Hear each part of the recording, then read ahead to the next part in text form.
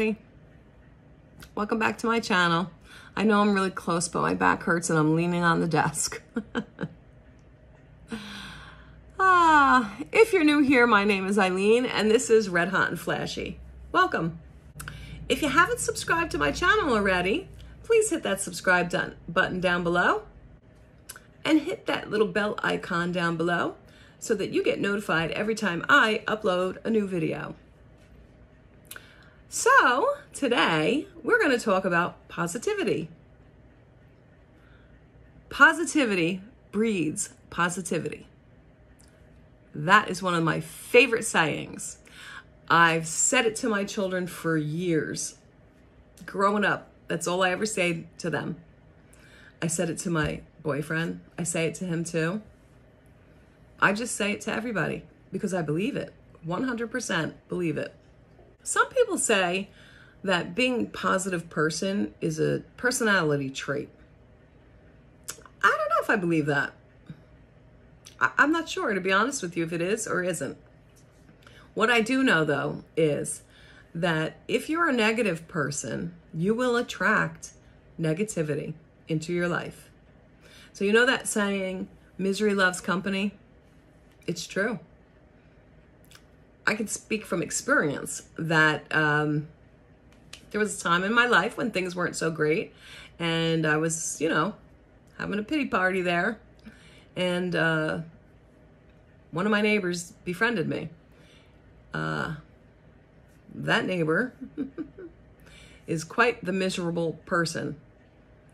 See, I was down in misery and all of a sudden she came like a predator. Ready to pounce on me. I know I'm being a little dramatic, but she did cause holy hell in my life. She was not a nice person, but I'm not going to get into all that. All I'm saying is that when we are negative ourselves, we tend to negativity tends to come towards us.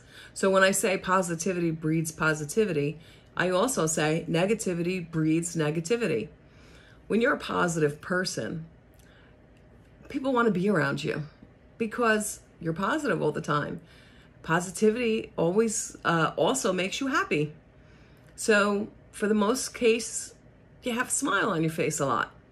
You're just bright and people love to be near you. And that, that light, people just are attracted to and positive things are attracted to. Now, I'm going to give you an example with that neighbor. So apparently, where I lived, there were a bunch of us that were friendly. And apparently, the happier I was, the angrier that neighbor got and just was talking crap.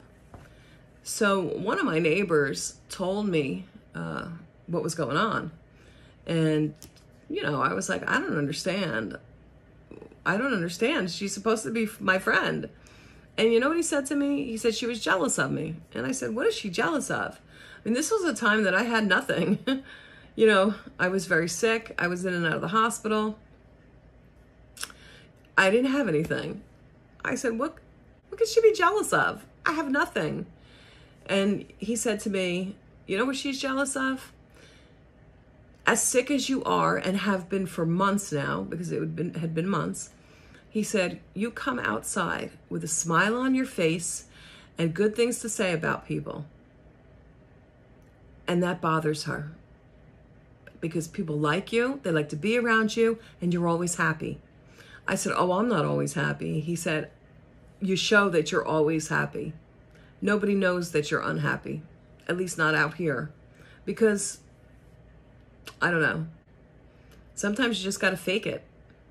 I didn't want to go outside and have my personal life written all over my face for all the neighbors to ask, oh, what's going on with her, blah, blah, blah. I didn't want that crap going on. So I would just walk out happy. And apparently, those type of negative Nellies don't like that. Who knew? So, to say the least, her and I had a huge falling out, and I cut her out of my life. I don't want somebody like that in my life. When when my boyfriend and I moved, I cut all of them out of my life from where I used to live, because there's a few of them who don't work. So they just mind everybody else's business, and they're very negative people. And, you know, it was starting to really get to me. It was starting to affect my mental health.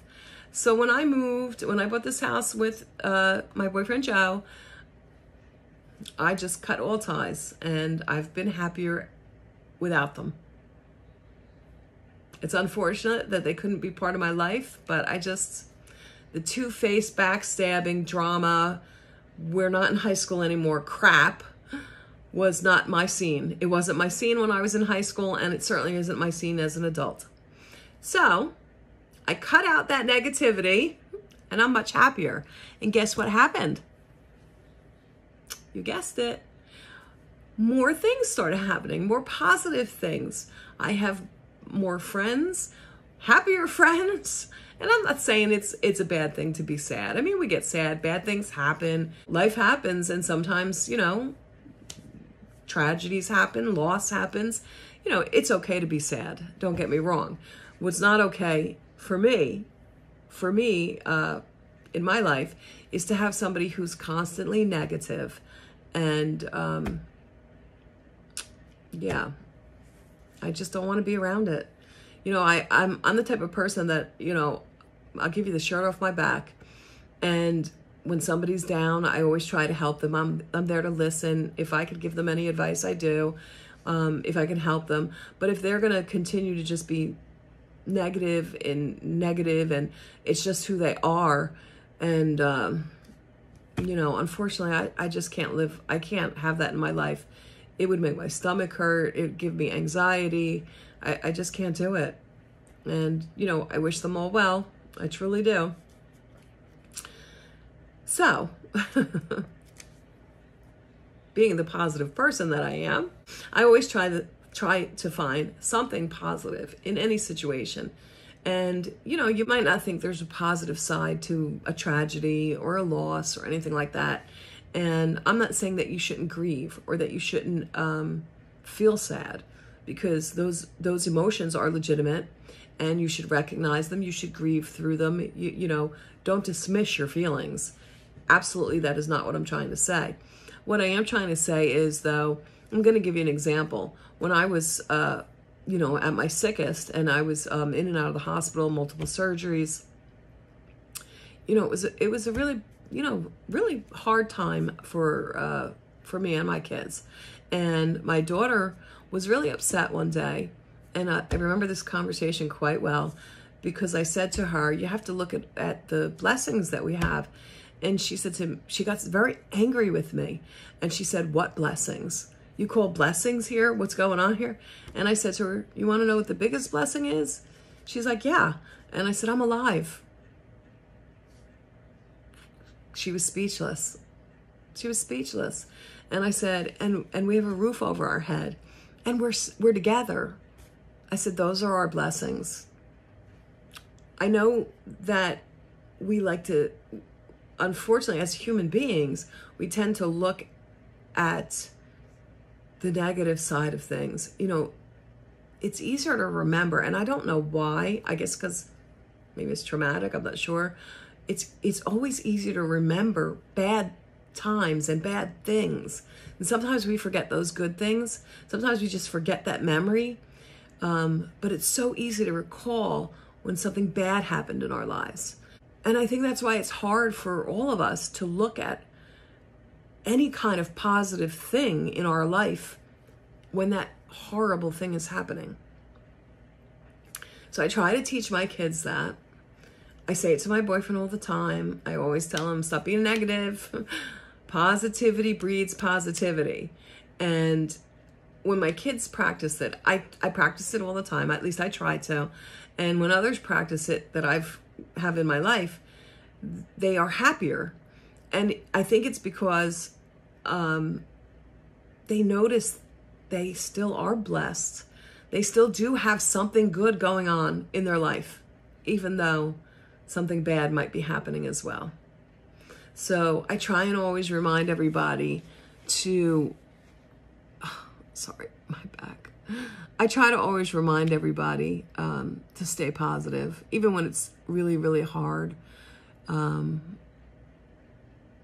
can always find something positive in our lives. And do not feel bad if you need to cut people out of your life. Because you know what? It's only going to make you happier. And there's no reason that you should stay unhappy because you're afraid to hurt somebody's feelings. That's just not a good person or a miserable person. You just don't want that in your life. So don't be afraid to cut them out and don't feel bad. Trust me, I'm speaking from experience. Anyway, I hope I kind of helped you in some way. Always remember, you're blessed somewhere. And if you need help remembering those things, hey, there's no shame in going and getting professional help if you need to. You do what you have to do to help you, to get positive and stay positive. Hey, and if you need some help, leave me some comments. I'll try and keep you positive. Until next time, everybody. Bye.